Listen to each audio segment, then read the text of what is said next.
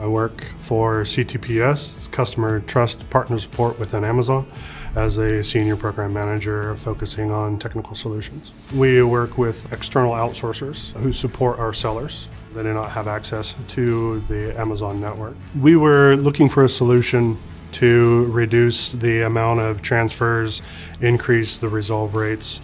We think about connecting their network to the Amazon network.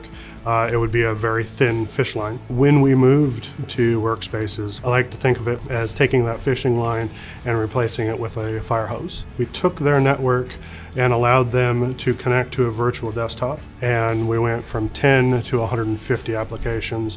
We have a global footprint across a dozen regions for the Amazon WorkSpaces product.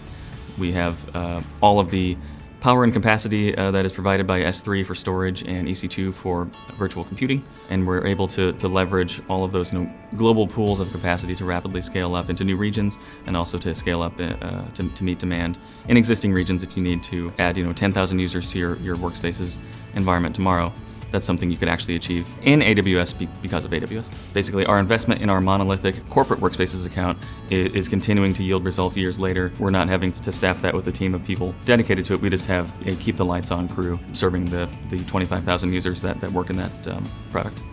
We're filming this during an actual, literal pandemic that for a lot of companies, including Amazon, has resulted in spontaneous office closures. It's also resulted in mandatory work from home policies and prohibitions on large gatherings. It's representing some actual business continuity risks, but using WorkSpaces as our kind of business continuity solve there, we're able to issue people that don't have a remote compute solution one on their behalf, and we're able to do that with, again, minimal lead time. In that 12 months, we've gone from 0 to 5,000 to 6,000 associates. Those 5,000 to 6,000 associates have increased their productivity by over 50%, and it has saved Amazon quite a bit of time in the rate in which they resolve seller contacts, and they have reduced a lot of the bandwidth strain that Amazon sees by transferring from external companies